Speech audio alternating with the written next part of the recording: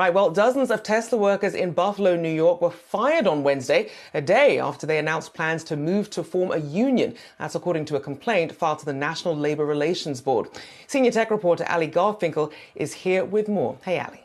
Hi, Rochelle. So this would be Tesla's first U.S. union that these workers are gunning for. And at 7 p.m. last night, a group of them came upon emails that said they were fired. Now, they've already filed complaints with the NLRB. And it's important to say that these workers are actually represented by Workers United, the union that has facilitated Starbucks' very successful union push. Now, unions aren't new for Tesla at all. In fact, the company has a pretty notable anti-union record that we've seen so far. We only need to go back to 2017, for instance, when Tesla fired California union activist Richard Ortiz. That termination was later ruled to be a legal retaliation. That case is actually in appeal right now. We also need to go back to December 2021. Musk got in legal trouble for a 2-year-old tweet that was suggesting that employees who unionize would lose stock options. That tweet, as of this morning, is still up. And now, December 2022.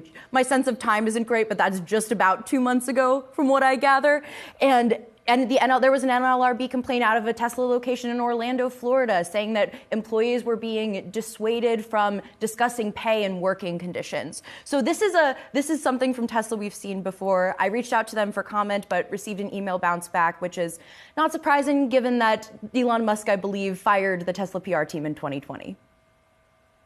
Well, that would explain it indeed. Allie Garfinkle, thank you so much for getting us up to speed on that Tesla story.